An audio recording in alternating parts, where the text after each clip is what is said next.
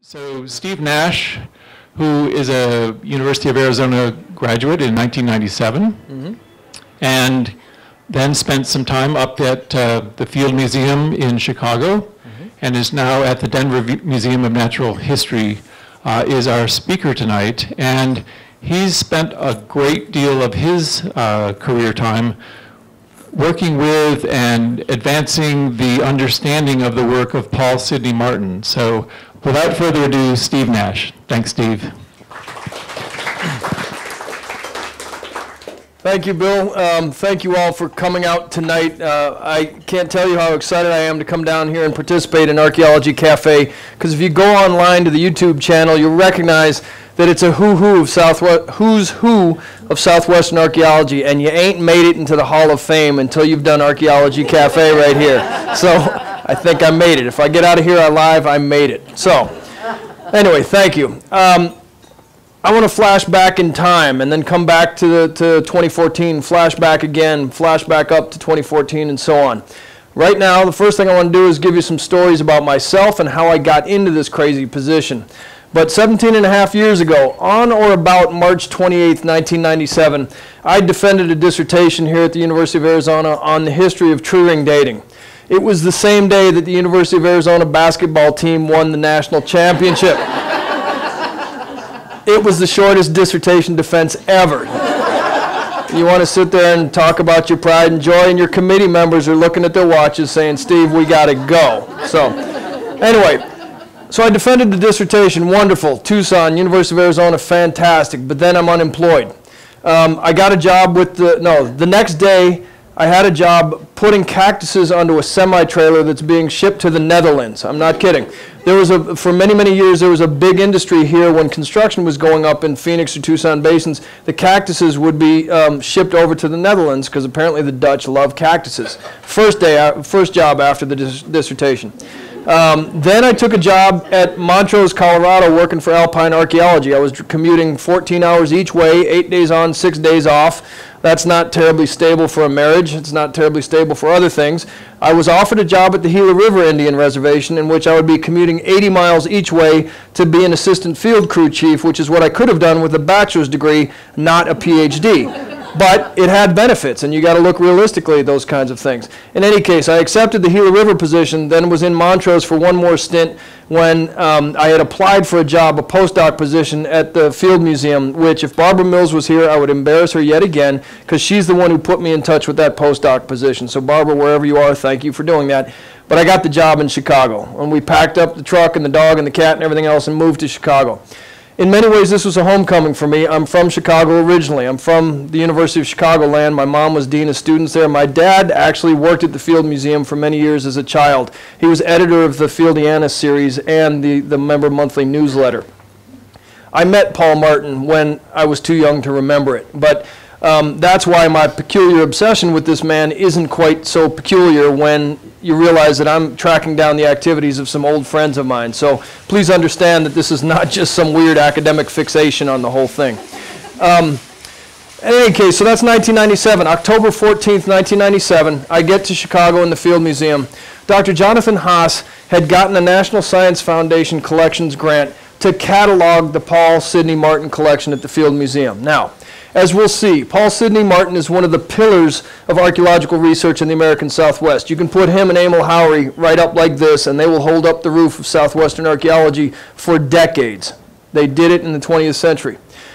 Paul Sidney Martin excavated more than 70 sites in his career, and he collected X number of objects. We didn't know how many objects. In fact, we didn't know how many sites he had excavated. Because what's interesting about his career is that he had a reputation, he had a stellar reputation amongst his peers for publishing a site report immediately after excavation. The crew would stay in the field for a month and do all the analysis. They would go back to Chicago, they would do some more analysis in Chicago, and then the spring semester basically was spent producing a finely polished monograph.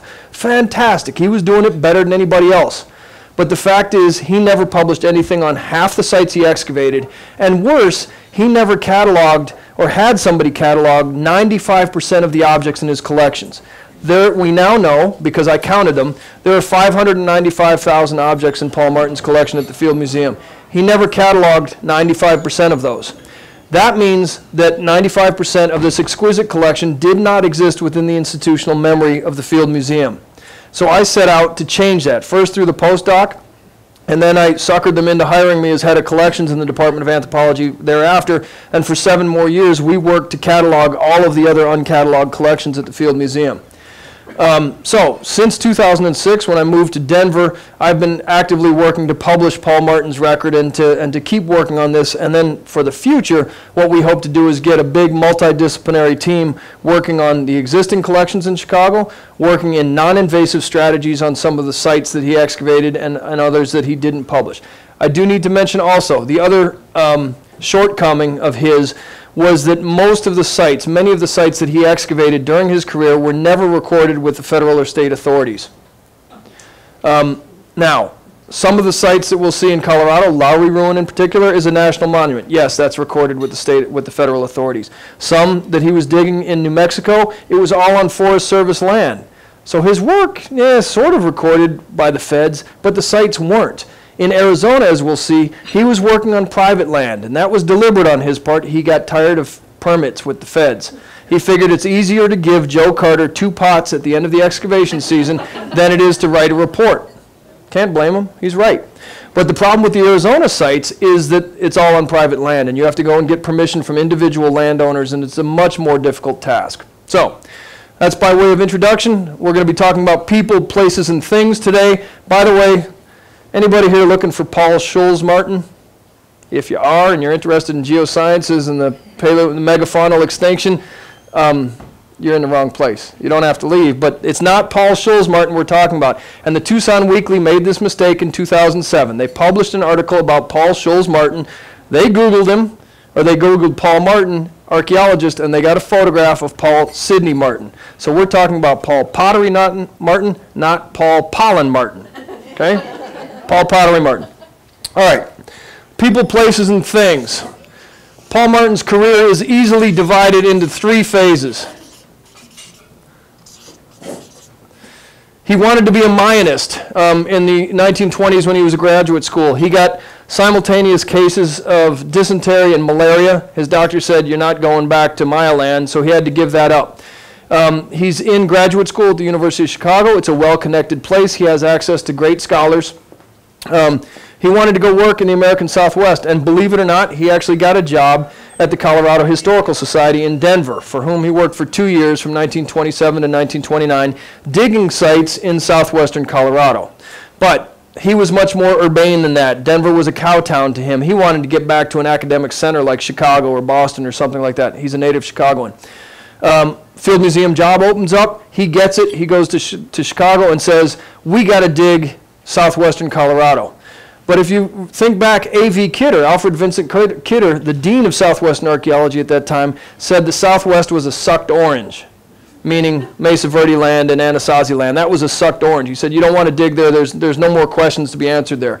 But Martin went back because he was a junior scholar at the Field Museum of Chicago, and his job was to reconstruct the exhibition, the outreach side of things, was to reconstruct the exhibition on Southwestern Archaeology for the Field Museum. So 1930, he goes to Lowry Ruin in southwestern Colorado, moves 21 tons of dirt per day. Mule teams, railroad cars, mining cars, the whole bit. 21 tons of dirt per day. Sarah, we don't dig like that anymore, do we? I haven't dug in 20 years, so I don't know. But 21 tons of dirt is a lot of dirt. He goes back in 31. They don't go in 33 because of the Depression. 32. They go back in 33 and 34.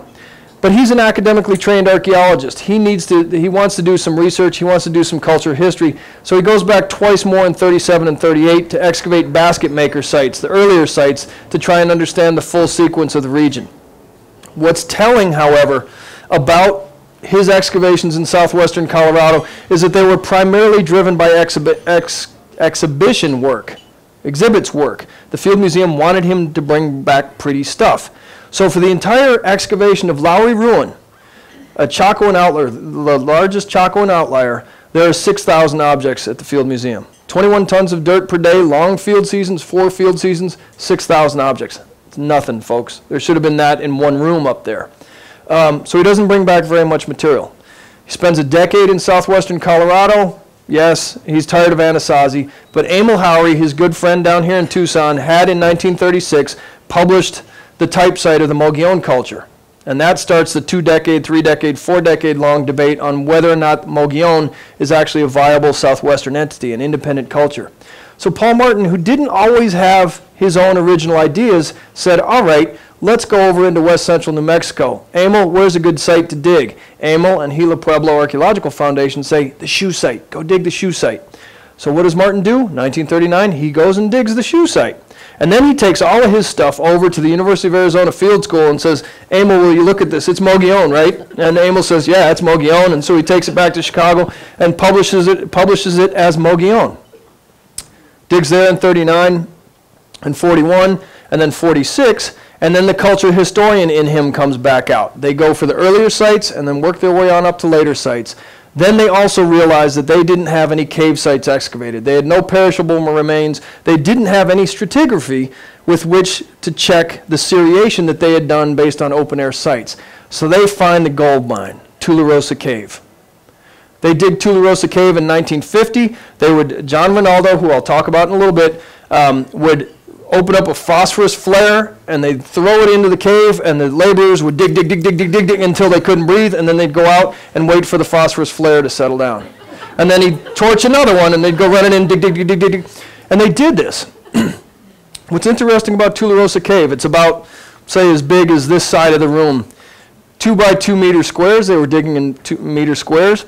About 20 of those excavation units were put into the cave. They pulled out God knows how many, just tremendous amounts of stuff. They stayed in the field to analyze it, but they only published the 2 deepest levels up at the front. Square 2R1 and 2R2 were more or less completely published. The real fancy objects found in the other squares were published, and then the rest of it was ignored. Perishable remains. There are 33,000 corn cobs from Tularosa Cave. I know because I counted them.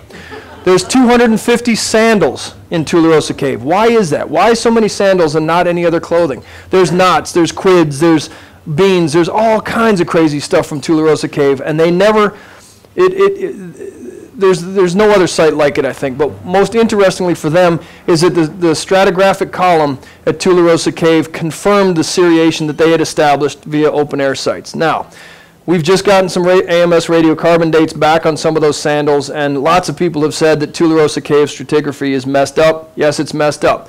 But I'm going to keep asking you this. If it's messed up, and if it was excavated by old excavation techniques, and if it's therefore no good, why are we keeping it in museums? It's expensive to do so. Tularosa Cave, there was something else I was going to say about that site. It'll come back to me in a minute. Anyway, OSHA would have had a field day with those guys. That was not a safe excavation. Oh, I know what it was. Very presciently, Paul Martin left a bulk in Tularosa Cave. There's nothing left in there. You can go see some corn cobs and things. He left a bulk there. The responsible thing to do for future archaeologists, leave some of the site.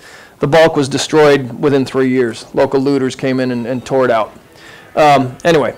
So they're digging in Reserve, New Mexico, in west central New Mexico until 1955, and then they figure they've got the basic pattern figured out.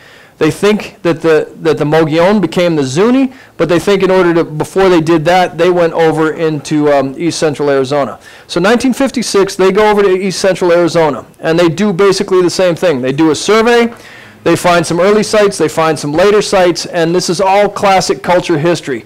1956, 57, 58, 59, and so on. But in the late 1950s, something very interesting happened in southwestern archaeology.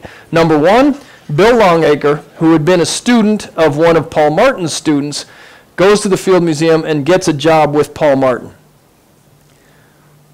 Uncle Willie is impressionable. He's a young guy. He hasn't been around the block a whole lot. In 1961, Louis Binford shows up at the University of Chicago, where Longacre is a graduate student. And Longacre becomes interested in what's called the New Archaeology at the time. The New Archaeology at the time had as 3 basic tenets: a strong emphasis on sampling theory, strong emphasis on hypothesis testing, and a reasonably strong emphasis on cultural ecology, trying to figure out how people were making a living. It was less interested in culture, space-time systematics, figuring out who lived where, when. Binford, by the way, gets his job at the University of Chicago. He wasn't ABD. He wasn't all but dissertation. He was JBM. He was just barely master's. He didn't defend his dissertation for another 3 years after getting to the University of Chicago. Can you imagine that today? Getting a job at a preeminent university like that far away from his master's degree. Now, I mean from his PhD. I said that to Jeff Reed, whom you all know and love, and Jeff Reed started laughing, and he said that's because Binford took so long to defend his dissertation because Jimmy Griffin was a bulldog. He was a bulldog with a terabyte of memory, is what Jeff Reed said. And so it took a while. So there was politics and other things, but Binford was 3 years away from defending his dissertation when he was at the University of Chicago. So, everything changes in East Central Arizona, over here, when they're digging on private land, and all of a sudden they start collecting huge numbers of objects because they want to preserve, they want to excavate an extinct social system. They're doing more than just time-space systematics. I was at the Arizona State Museum today. I'm publishing a paper on John Rinaldo. Yeah, let me go to John Rinaldo. Back here in New Mexico, folks. Paul Martin in Colorado had used local laborers, primarily, Al Lancaster and others, to help him do his excavations, but it was basically his show. In 1938, a fellow by the name of John Rinaldo, a peculiar man from Chicago, volunteers on one of those digs with Charles DePeso, who would later become director of the Amerind Foundation. But Charles DePeso and John Rinaldo volunteer in southwestern Colorado, and Paul Martin sings the praises of John Rinaldo. He's just doing everything perfectly. It's all great. So Rinaldo goes back into the field in New Mexico with Paul Martin in 1939, and he was supposed to go back in 1940, but the Field Museum didn't have any money. Then in 1940, Rinaldo was supposed to go back for the second season at the shoe site, but his draft number was 70, and he gets inducted in the Army. So he goes off to World War II. He's in the Battle of the Bulge, Battle of Rhineland, and so on. Comes back to Chicago in 1946. He accepts a job for $1 per year in 1946. 1950, he gets promoted to a curatorial position for the equivalent today of $22,000. And in 1960, he was promoted to the next level up in curatorial position for the equivalent of $34,000 today. John Rinaldo was the quintessential culture historian.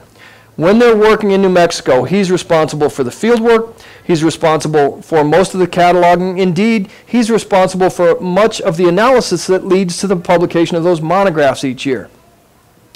Rinaldo is still on the scene when they go over into Arizona, but Longacre shows up. He's the new kid on the block. Then Binford shows up. And I was at the Arizona State Museum today looking for a photograph that Bill Longacre told me about. And remember I told you the new archaeology is about sampling? Random sampling and so on. Bill Longacre has a photograph of John Fritz, eminent archaeologist, standing there taking notes as John Rinaldo, who's been digging for a quarter century, has tremendous amounts of experience, is looking through a table of random numbers to decide which rooms to dig at Broken K Pueblo. John Rinaldo's hands are on fire. You can see his head about to explode. It's not to make fun of John Rinaldo. It is to say that this is a point of inflection. This is a turning point in the history of southwestern archaeology, because it was no longer okay for folks like Emil Haury and Paul Martin and others to just go and dig a site and describe it and point it out where it exists in space and time. They had to be doing something more. And quite frankly, John Rinaldo couldn't handle it. He would have none of it. And shortly after that random number table business at Broken K Pueblo, he resigned his position of 25 years at the Field Museum, walked away from a tenured position, and came to Tucson, where he went to the Amerind Foundation in Dragoon and worked on the publication of the Casas Grandes site report, which is nothing if not quintessential culture history. It is the Casas Grandes site in time and space, and you describe it and you describe everything from it. So John Rinaldo is critical, and coming back to the whole collections, I will tell you that the collections made and cataloged under John Rinaldo's tutelage, really under Paul Martin's tutelage, but Rinaldo was the one handling it, the collections from New Mexico are in much better shape. So get back over to Arizona. Things transition in about 1962-63. Then Paul Martin starts getting National Science Foundation money in support of his research. It's hypothesis testing like crazy. You wouldn't believe the stuff that they're coming up with. But more problematic for collections and existing museum collections and what archaeologists actually do is that they change their recording system. You guys remember punch cards on computers? They were not intuitive, were they? I'm going like this. If I went like this, my kids would recognize an iPad screen or something, but those punch cards went past you like that. The provenience information that they used to handle random sampling and computer analysis in the 1960s renders much of the collection from Arizona unusable, because the provenience information will say XY10 over slash 01 blah blah blah DD, all of this kind of stuff. Sometimes you can find the concordant sheets to figure out where those actually came from in a site. Most times you can't. To make matters worse, again, they thought that they were excavating prehistoric social systems, and we can argue about that or not, but they also started doing things like using 1/8-inch screen. So from the Hatch site, named after the Hatch car dealership in Show Low, Arizona, that you all may know, they used 1/8-inch screen in a massive lithic scatter and collected 80,000 pieces of debitage that are a millimeter long. I know, because I counted them. In any case, all is not lost. I mean, the Field Museum curates the 600,000 collections in Paul Martin's collection. What I've taken to doing is looking at it as a de facto history of North American archaeology. What these people did is represented in what's on the shelves. So the point now is to try and get into what we can do with those collections, because if we can't do anything with them because somehow they're messed up, why are we spending the money to curate them? God's honest truth, I'll ask that question for a very long time. Thoughts, questions, comments at this point? I will say also that Paul Martin traveled in style. He was an urbane, gregarious man who he used to bribe the porters on the Southwest Chief train from Chicago to Gallup so that he could bring his dog Spot onto the train. He would pick his trains for the individual porters that he wanted.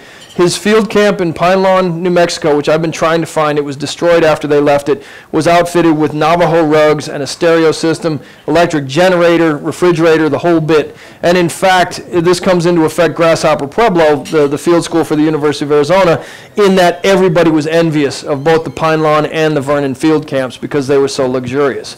They were envious, but they also said, oh, look at those guys, they're just not tough. They can't do anything. So anyway, I think that this introduction to Paul Martin and his work should be getting you to think about the ethics of collecting. What do museums collect and why? The analog for the Colorado work would be Byron Cummings at the Arizona State Museum. You're collecting ostensibly as an archaeologist, but really you're collecting type specimens and you're collecting for exhibition. Again, the New Mexico portion, really the type person is Emil Howry, culture, history, and then some. But Howry and Martin had a falling out in the 1960s over the new archaeology. Howry couldn't deal with it. He said, you've gone off the deep end, Paul. I can't handle it. And in fact, Paul's conversion to the new archaeology is metaphysical. It's emotional. It's quasi-religious. He really, there's a letter in the Arizona State Museum archives in which he said, I've dumped all of my research prior to 1962. And I read that letter in 2000 when I was, shortly after my postdoc was over, when I was still looking for the Martin archives. And I read that letter and put the box away, and I went across the street to get a lot of beer. Because I was terrified that he literally dumped his research. He hadn't, but his archives don't exist in one set of papers. But his conversion was epiphanic, and it affected the development of Southwestern archaeology here in Tucson as well as elsewhere, because Mike Schiffer and Bill Rathje and Bill Longacre and a whole bunch of other folks came out of that Vernon Field School. You can in fact seriate the field school crew shots by their haircuts, because Schiffer's fro gets bigger, like a cheetah pet, you know. 1967 it's not that big, and then by 72 it's huge. You all remember those days. Anyway, enough from me right now. Museums are full of wonderful, wonderful collections, and I won't really say let's get rid of everything, but I will say we have to think deeply about what we keep, why we keep it, and what we can do with it. And if we really can't do very much, then maybe we should think about the word deaccession, which museum folks don't like to hear.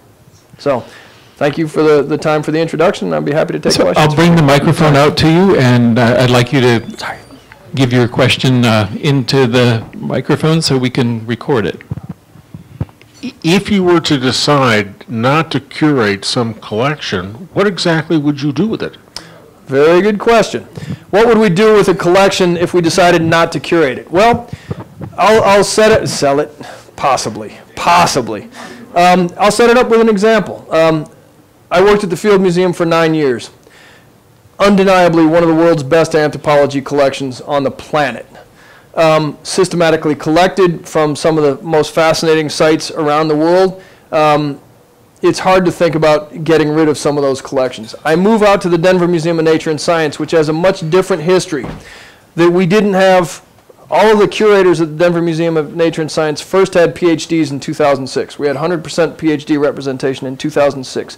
We didn't have our first National Science Foundation grant until 1983. After Hannah Marie Wormington and a couple of other people, we really didn't have PhD curators on staff until the 1980s. Very, very different history. Not systematically collected stuff. Literally, one curator purchased a human foot at a yard sale in 1975 and brought it to the collections, and it was accessioned into the collections. When I got there in 2006, I then hired somebody whom you all may know, Chip Colwell-Chontapone, in 2007. And Chip is firmly in the world of ethically grounded archaeology. And what we set out to do was we created an aspiration statement. We needed a goal. And I said, we need to curate the best understood anthropology collection in North America. And he said, yeah, but we also need to curate the most ethically held anthropology collection in North America. So that's our aspiration statement. We aspire to curate the best understood and most ethically held collection in North America. What we've been doing over the last several years, I should note, we built a brand new facility for all of the collections it's all going to be moved in. So what we don't want to do is move in problematic collections because they take up space, become legacy issues, and then they're forgotten. What do you do when you deaccession things? The Field Museum's policy, as well as the Denver Museum's policy, says that you first try to find an educational institution or repository that will accept the material and use it for educational purposes. Sale, you can sell objects. It's a little bit tricky because there are people who don't think you should be selling anything from museums. We have policies about nobody connected with the museum can purchase anything. Ultimately, sometimes you destroy it. And that's going to sound like heresy to some museum folks, but I've seen tons of material out there that has no provenience information, is busted up pieces, is redundant, is all of that kind of stuff. And we've got to get real about what Linda Cordell called 2 decades ago the curation crisis, because it's real. Our repositories are busting at the seams. So most institutions have policies about what you do. You try and get it to go to educational institutions or other museums first, and then it trickle down a long list of things. But we won't sell them on the open market typically.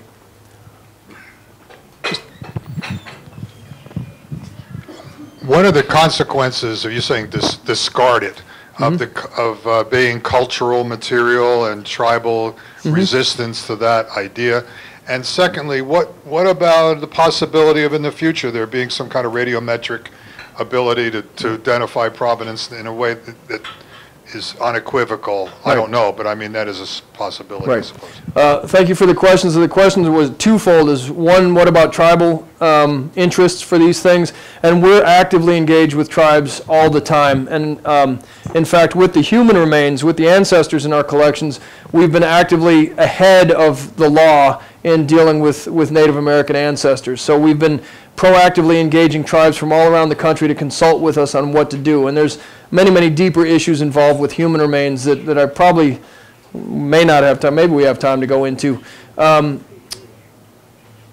we consult with tribes when we believe it's appropriate, and so our default position is to consult with them more rather than less. Because part of the problem is that the tribes weren't consulted when a lot of these sites were dug in the first place. So our default position is to do more consultation rather than less. The second question you had was, what about new techniques coming along?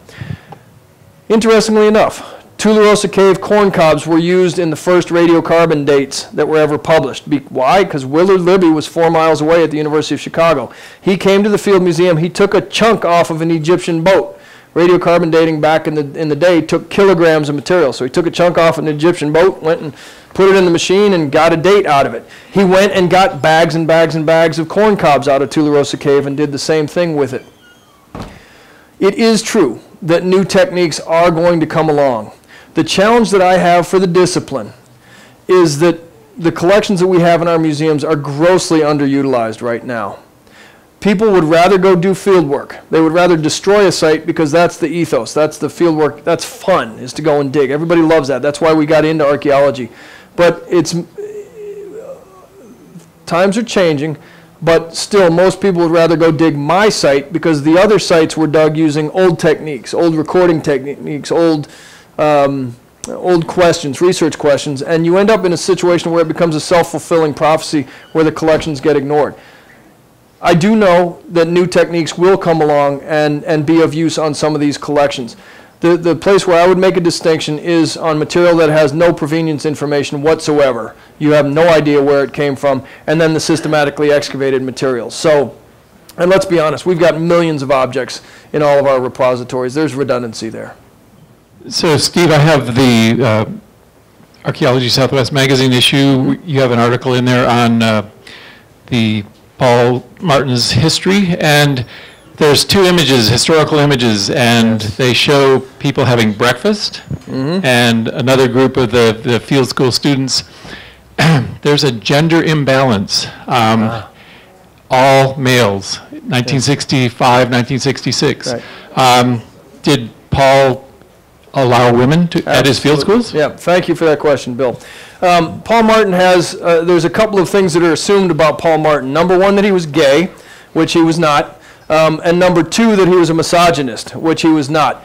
Interestingly enough, in the not in the 1930s when he's in Colorado, I don't believe that there were any women out in the field with him. But in the 1940s, there was a surprising number of women working with him in the field. Most notably, Elaine Bloom Harold, who's here in Tucson. She was Elaine Bloom at the time, but also Eloise Barter. And then there's other people who are in the picture and out of the picture, interns from Antioch College and so on. So you look at some of the photographs from the 1940s, and there's not quite gender balance, but maybe it's 60-40. Then when they move over to Colorado, just by chance, there are fewer women in the picture. And then he starts getting National Science Foundation money in 1960, 61, 62, so on. In 1968, the National Science Foundation required gender balance on any project that they were funding. And you can see the staff photographs change automatically. And what's fascinating is that some of the women there didn't buy into the hierarchical relationship that Paul Martin liked to establish at these things. They would end up being the ones who would call his bluff and say, Paul, you know, come on, you get off it, man. You're just, and the guys would all be standing at attention, basically. and the women, and it's fascinating. There's Susan Anderson, I think her name is, and she took a special amount of glee in playing that role, and it was a very good thing. I've never been able to find anything about, really anything about Martin's personal life. He never married. Rumor at the Field Museum has it that he was engaged to be married when J. Eric S. Thompson, a Mayanist, comes back to the Field Museum, and he's this dashing Mayanist who's just come back from the jungles and studying Tikal or whatever it is, and he steals away Paul Martin's fiancée. Can't prove it. That's what I've heard. The other thing that he did, interestingly enough, was he would take young men into the field with him, the young men that lived near him in the northern suburbs of Chicago. So there's this kid that appears in an inordinate number of photographs in a very tight T-shirt, good-looking young kid. His name is Todd Egan. 10 years ago, I Googled him, nothing. About a month and a half ago, I Googled him. Todd Egan is alive and well and living in the northern suburbs of Chicago. He's on vacation now. He comes back to home on the 13th, next Monday. I'm calling him. If he says it's okay to come up and give an oral history, I'm getting on a plane the next day.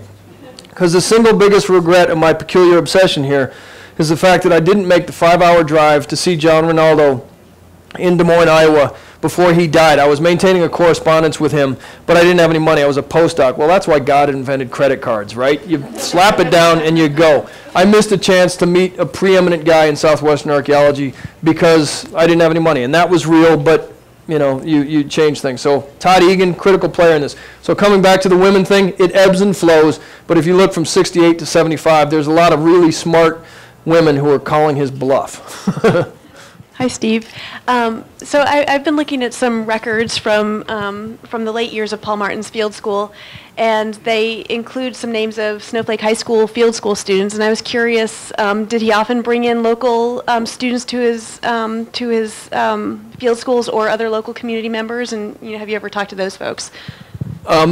That's a dissertation in itself, tracking all those folks down. But yes, he did bring students. Todd Egan is one of them. He also adopted a kid by the name of Marshall Finan. And Marshall Finan went on to a prominent career in the federal government. And I don't think it's the same Marshall Finan, but how many Marshall Finans can there be? There are There were Antioch College students that were interning at the Field Museum for many, many years. Charles DePeso was a high school student who volunteered for Paul Martin in 1938, and Charles DePeso was a bad boy. He went out on a weekend-long trip in his dad's car with 2 young ladies in 1938, and there's an extensive correspondence between Martin and DePeso's dad figuring out the bills for this trip. There were students around, yeah, there were some high school students, but it got to a point where what Paul Martin said was that he didn't want to take volunteers because if he was paying a man's salary, quote unquote, it was easier to hold him to a line than it was a volunteer. A volunteer could just say, you know what, I'm done with it. But if it was somebody who was employed. So high school students are in there. By the way, Sarah brought up something. If you look at the roster of archaeologists that went through the Vernon Field Camp in the 1960s, it really is a who's who of Southwestern archaeology. Norman Yoffe, and the names are going to escape me, Jim Hill, John Fritz, Fred Plog, Mark Leone, James Schoenwetter. The list goes on and on and on. And there are lots of surprises in those photographs, people that you all will recognize when you go through there, and some of them are just exquisite photographs. Was there much interest in cultural anthropology on the half of Martin? And also, could you tell us a little bit about how his weeks went or a day went in his work? Nice question. Sure, I'd love to. Was there cultural anthropology in his work? Interestingly enough, remember I said that they were chasing prehistoric social organization in the new archaeology? That actually started out in New Mexico. And John Rinaldo was involved in some of it, but it was Paul Martin and George Quimby and Don Collier, 3 curators at the Field Museum, published a book called Indians Before Columbus. It was the best-selling textbook of its kind, and they published it, but they were publishing it while they were going to the University of Chicago and teaching a museum anthropology class. So late 1940s, they're deeply involved with the museum, with the University of Chicago, which is a haven for cultural anthropology at that time. George Peter Murdoch's book, Social Organization of the Western Pueblos, is that it? Comes out in 1949, and that's when they say, oh, cultural anthropologists are interested in social organization. Maybe anthropologists can recreate social organization from the stuff that we're finding in the sites. So they point to George Peter Murdoch's book, which they read at the University of Chicago. That's 1949. It happens a little bit like that through the 1950s.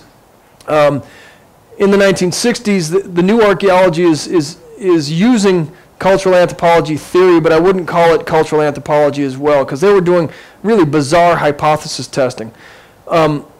It's almost to the point where I can't even come up with one of these things because they're so off the wall. But Paul Martin always thought that archaeology could be used to solve the world's problems. That archaeology was a laboratory, that we could get answers for the world's social ills. So in that sense, cultural anthropology was behind it, but there weren't many cultural anthropologists involved. As far as I can tell, Paul Martin never collaborated or consulted with Native American tribes. Now, I will say, Bill Longacre has told me that at Hooper Ranch Pueblo, they were digging in a great kiva, and they dug around the center of this great kiva, and in there was a crypt. You peel back the lid, you lift off the top, and there's a little human figurine. Let me see if I can draw him.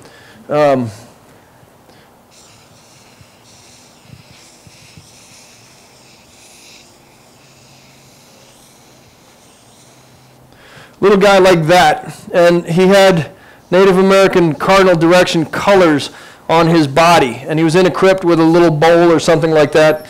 And as I said, Martin never consulted with Native Americans, but Bill Longacre swears that within 2 days after the discovery of that, a delegation of Hopi elders showed up. Who knows? That's what he said. Mm-hmm. How were these artifacts going to help? My question is, how were these artifacts going to help world peace or something? That's what it sounds like when you say it was going to solve contemporary problems. That's a good question, because I'm not sure. The question was, how are these artifacts going to help solve world problems? A lot of archaeologists will make the claim that the work that we're doing is helping us learn about sustainability or other kinds of things. Paul Martin looked at current events and tried to make his archaeology relevant through those current events.